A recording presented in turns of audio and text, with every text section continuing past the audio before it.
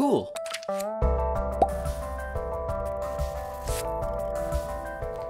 Hey guys, it's Devin here with Make Anything, and today's video is kind of similar to the last one I did, where it's a functional print and it's regarding kind of behind the scenes stuff that I do in my videos here. So this one has to do with action cameras. This is the GoPro Hero 2 that I bought brand new way back in 2011, and I've been using that to shoot all my time-lapse shots on this channel since I started. Not surprisingly, technology has improved a bit in the last 6 years, so I was really excited when GearBest sent me this brand new Firefly 8S action camera. This thing's pretty cool. It's got the same sensor as the GoPro Hero 4, but it's like half the price. And I don't have any brand loyalty, so I'm happy to get a good deal like that. What I really like about this is that there's two versions of this camera. One that has a 170-degree field of view, which is great for action sports and things like that. But I got the 90-degree field of view, which eliminates any distortion that you usually get from these kinds of action cameras. And it also gets me a nice closer shot of my 3D prints. The other huge improvement since this GoPro Hero 2 is that I actually have a screen on the back, so I can compose my shots instead of just blindly pointing them towards my subject and hoping I have a good frame. Out of the box, this Firefly 8S comes with a ton of accessories, pretty much everything you need for action sports, you know, its main purpose. But since I'm doing 3D printing related stuff, there's still some accessories that I could still benefit from. So today I'm gonna make my own little specific tool to help me shoot time lapses with my 3D printers. Longtime viewers might remember this case that I designed to hold my GoPro onto my tripod. Luckily, the Firefly does have this threading so that I can attach it to the mounting plate for my tripod. That's already pretty great. I can just mount it on my tripod really easily, and that'll work for time lapses on most of my printers. I can just go ahead and adjust it and point it how I need to. The problem arises when I need to shoot a time lapse on a printer like this TAS 6 or the CR10, where the plate itself moves in the Y direction, causing this really jerky movement. The solution is to mount the camera onto the actual plate itself so that the Firefly moves with the plate. So on this TAS 6, I decided to use this kind of metal corner element as a way to attach the camera. So I'm just gonna go ahead and eyeball how I want my camera placement to be, and then I'll design a way to hold it in that position.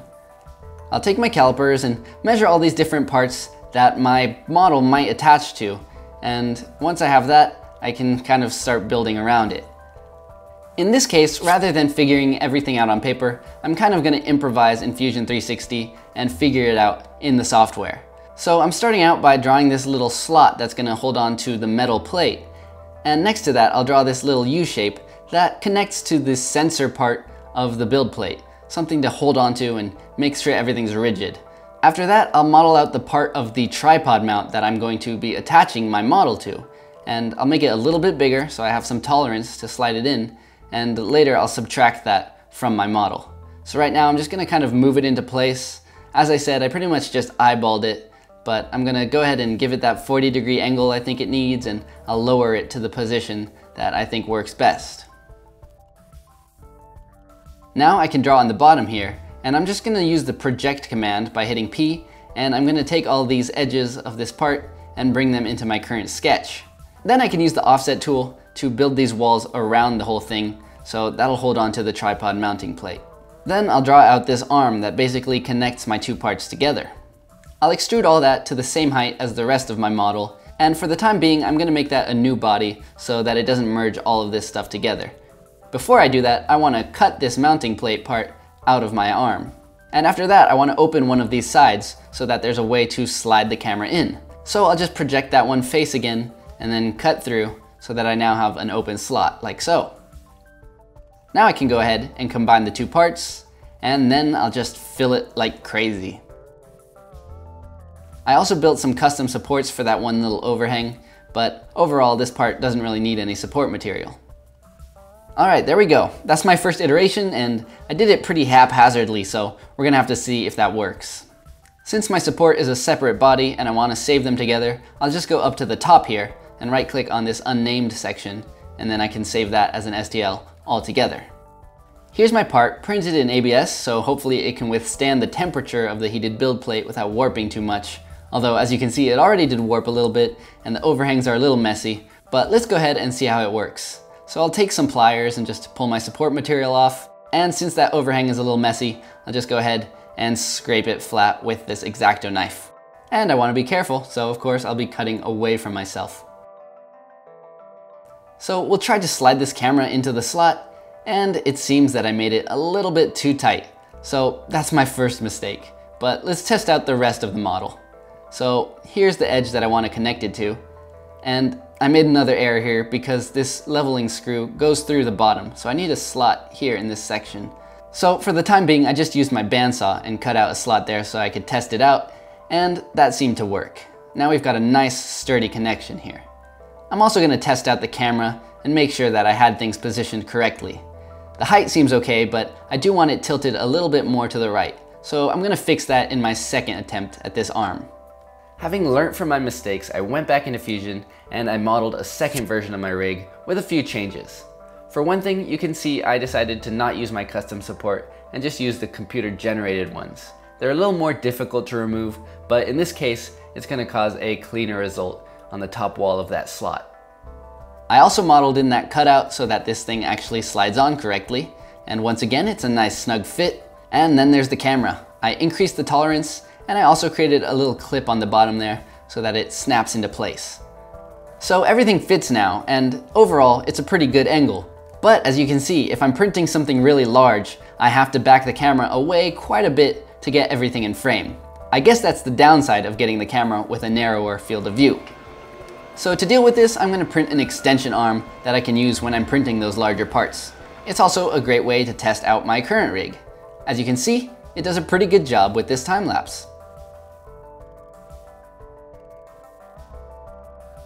Overall, this print came out really well, but there is a bit of a crack right here.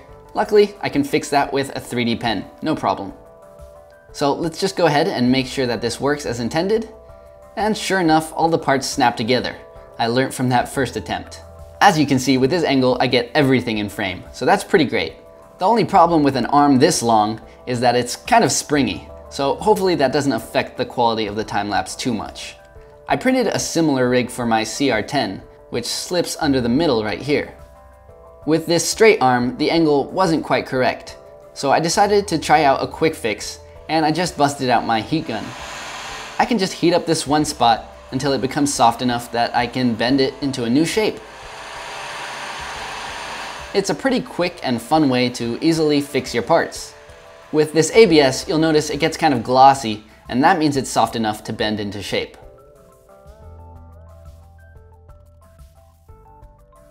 So now I'll connect it one more time, and as you can see, the angle is much better. Although this arm is even springier than the last. It looks pretty flimsy, but the quality of the time lapse was actually still pretty good. Unfortunately, the connection to the printer kind of wiggled itself loose after only a few minutes, so that's definitely something I'm gonna have to work on. Alright guys, that was another pretty fun little design challenge. I think my TAS 6 mount here works pretty well. The CR10 one could use some work. In fact, I think they could both use a little bit of work. I'm realizing that even though the resolution on this camera is high enough that I can kind of zoom in and focus on different parts depending on the size of the print, it still might be helpful to kind of be able to orient the camera in different angles and stuff. So I might design a more engineered solution in the future. But for now, I think this is gonna help me get some really nice, stable, and pretty cool looking shots. So look forward to some more cool time lapses on my TAS 6, eventually my CR10 as well.